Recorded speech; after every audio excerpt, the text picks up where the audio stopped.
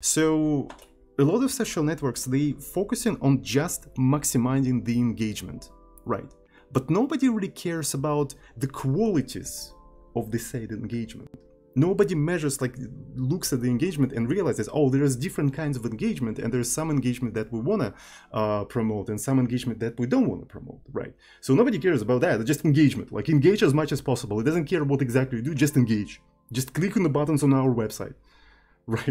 It's just like, if you type something on our website, good. It doesn't matter what you type. Just fucking type something, right? So we can then shove some ads into you while you're typing shit, right? So, so that's what you get when you start just maximizing the engagement without really caring about the engagement and what kind of stuff you do. I had this really weird idea about AI safety and social networks and engagement and stuff like that. So I had this like a thought experiment, right? Let's imagine the social network, some like abstract social network that only cares about engagement, right? And retaining people on their website. Right.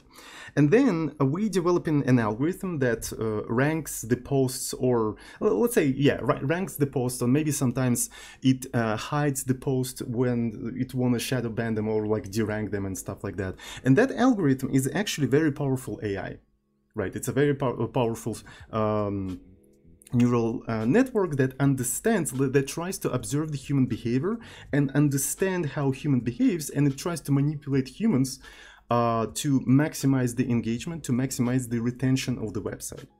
Let's imagine that. Then, hypothetically, this algorithm, right, this AI, will notice, okay, so what keeps people on our website? Well, people posting some events, photos of some different events, right? And then it notices that events that, for example, things that some very bad things happened, right, in schools, for instance. People start talk about that, people start posting photos about that, and so on and so forth, right? So let's put it this way. So basically, illegal activities of some extremist group, right, people start talk about it and start to engage on that specific website.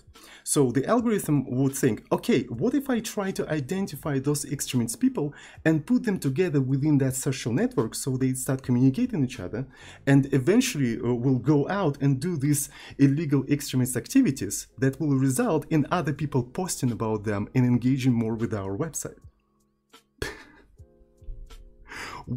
Can something like that hypothetically happen?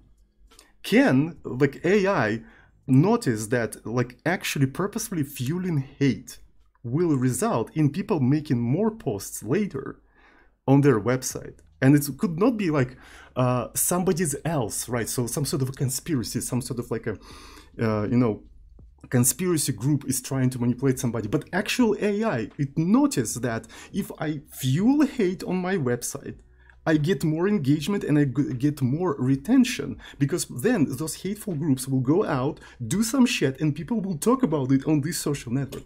Can something like that happen? Like, I'm not saying that it will happen, but can it? Right? If the AI is very powerful enough, very intelligent, and its only purpose is to maximize engagement and to maximize the retention. That's actually very fucking scary if you think about it. Right? So if you give too much fucking power to these things, and it's what's interesting is that people say, well, this AI doesn't really, the only thing it can do, it can only rank posts. It cannot do actions in the real world. But ranking posts can be used to manipulate people to do real actions in the real world. That's what's interesting about it, right? So AIs themselves cannot do actions in the real world, but they can produce content that manipulates people to do actions in the real world. That's just basically my thought experiments that I've been having like for a while. It's just like, can that something like that happen? I don't even know. Right.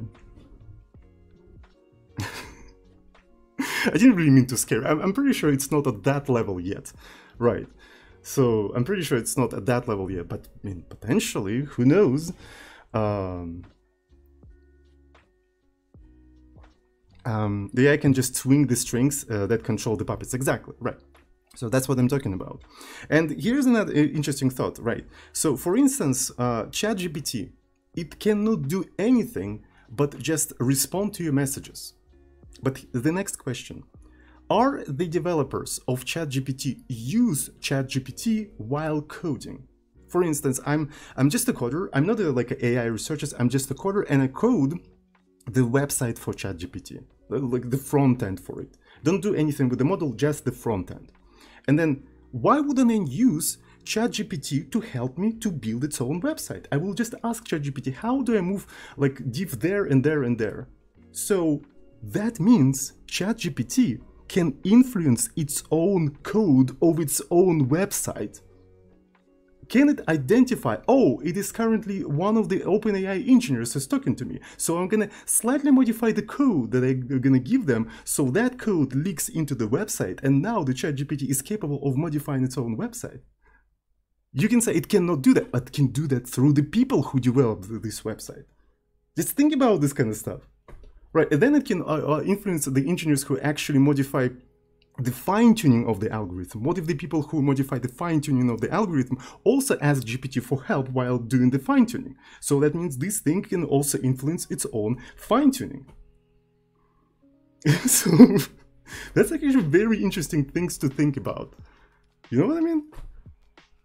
It's just like, yeah. And the deeper you go, the scarier it becomes, right?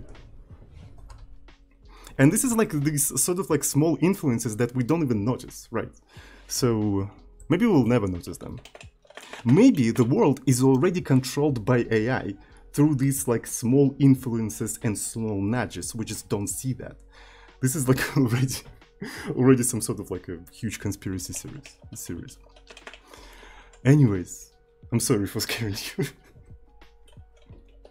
As I already said, sorting streams are the best source of intrusive thoughts. Have fun with that.